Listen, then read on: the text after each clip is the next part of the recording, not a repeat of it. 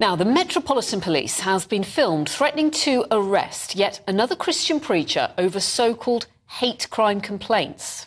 Let's take a look now. This unfolded in West London last weekend. If you preach in here, it also depends on what you say. You might be committing criminal offences as well. If you make members of the public harassment, alarm, distress, it's a criminal offence. I'm aware of that. Yeah, so that's what we're not really doing that. What we're doing is about preaching our religion. Okay, could you just tell me what you were saying? So we're saying Jesus is the only way. Record this. We're saying, he asked me what I've been preaching. So we've been preaching about the gospel of Jesus Christ. The Bible says in the book of John, chapter 3, verse 16, that for God so loved the world that he gave his one and only begotten Son, that whosoever, that is any person, doesn't matter if they're black, white, homosexual, drunken, liar, thief, prostitute, whoever believes in him shall not perish but have everlasting life. For God did not send his Son into the world to condemn the world, but he sent his Son into the world that all can be saved. And that is the message of the gospel. That's what we've been preaching. Now, by Pastor Dwayne Lopez, who was involved. How many police officers were there? There was about 5 different police officers. Unbelievable. There. Exactly. You're going about, you're a preacher, you've got an established church in Uxbridge, in West London. You're preaching from the gospel. 5 police officers. 5 police officers to intimidate me and try and stop me. And I'll get my words out in a second. Had they been called by somebody? Were they walking past? So allegedly they said that a member of the public called them saying that I've been saying some homophobic behaviour, which is absolutely not the case. And then when I questioned the police officer about this, he was saying that he's not met the victim, but he's heard that they said this, so he wanted to demand my details and demand information from me. When I began to question him politely, he began to get more aggressive and threatened to arrest me. And you were actually threatened with arrest and threatened that they could keep you in a police cell overnight? Threatened with arrest and threatened to keep me in a police cell overnight, yes, correct. How do you feel about that? Yeah, I just feel that we as Christians are given a mandate from our Lord and Saviour Jesus Christ to go out into the world and to preach the gospel. This is a Christian country, we're well within our rights. You know, when the king got ordained, what happened is that they used the Bible, and this is the same Bible that I'm using to present a message of love, the gospel, to every person. And therefore I feel that we need to be reminded that this is a Christian country and we should be treated with dignity and respect. And I assume, Dwayne, you've been preaching in the street, taking your message beyond the church for a long time. For a very long time. Have you ever had this happen before? I've had it happen before, but not this aggressive, because I believe that they wanted to prove a statement to shut us down, basically, from preaching the gospel. So 5 police officers came, and they were very... It's completely shocking, actually. You're going to tell me next they turned up in a police van?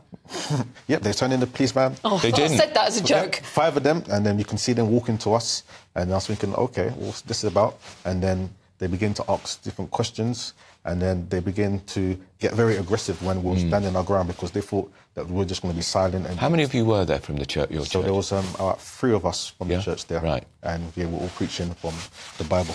You don't look the violent type. No, definitely not. In fact, from the public, everyone was saying, what are you doing? We want them to preach. Yeah. They're celebrating us, applauding us, because we've got a good reputation with the community. And many people, even the comments, are coming to our support.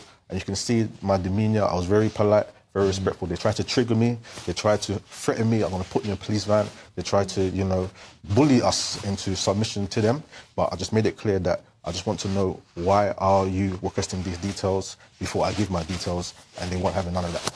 So where does this leave you now in terms of preaching? Yes, so our mission is the Great Commission, and I'm still going to proclaim the gospel of Jesus Christ. And I just want everyone to be aware that we are not going to be silent. We're well within our rights. Section 9, Section 10, freedom of expression, freedom of religion. And these are to protect us from proclaiming the message of the gospel. And I want the police to be reminded of this. And I just struggle to think how reading something from a Bible can be interpreted as a hate crime. You've got the Bible there, yes, with the exact passage in it. Yes. Can you just read us? It's not too long, is it? No. Just read us that passage again. One verse. The book of John, chapter 3, verse 16. The Bible says, "For God so loved the world that he gave his only begotten Son, that whoever believes in him shall not perish, but have everlasting life." I don't see that as a hate crime. No. I see it as a message of love to whoever believes will not perish, but have everlasting life. It's a beautiful message. Do you feel as a Christian pastor, increasingly that people are trying to marginalise or even persecute? I feel there's a two-tier system. So when it comes to Christians, like you said, they're trying to marginalise, they're trying to silence us. But when it comes to other groups, they're allowed to express their religion loud and clear. But when a Christian comes on the street and begins to present the gospel, there's a problem. I say the football fans are not ashamed to lift up their football teams. The homosexuals are not ashamed to go on marches. Different groups are not ashamed to march on London Bridge and shout and scream. But when the Christian comes on the street and present the gospel, then the police come in like a flood, 5 of them, and try to silence us just like they did. We saw it just a couple of weeks ago. Yes. The woman who was singing hymns. Exactly. In London, in Oxford Street. Yeah, that was Harmony London, who was singing outside John Lewis when she was approached by a volunteer police officer who said she couldn't sing songs outside of church grounds, although Scotland Yard has since apologised for that. So how did this end? Yeah, so it ended... They basically wanted us just to move on. So they just remained there and they said they're not going to stop until we just moved on. But it was coming to our end anyway, so we decided to move on. But they were adamant that we're here and if you don't move on, so I had to give my details first of all. After giving my details, they're adamant that we had to move on from preaching our religion.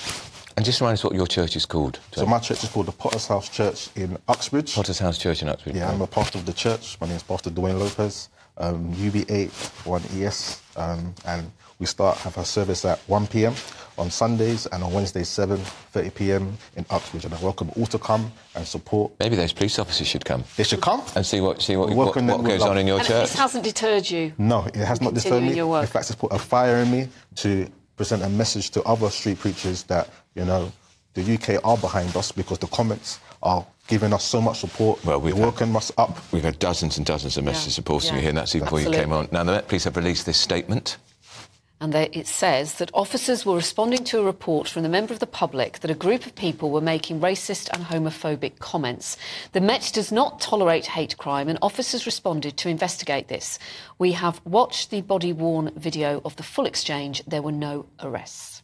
They should be apologising, frankly. They should definitely be apologising. There was absolutely no hate crime. There was no racist behaviour. When were you last accused of being a racist? Never.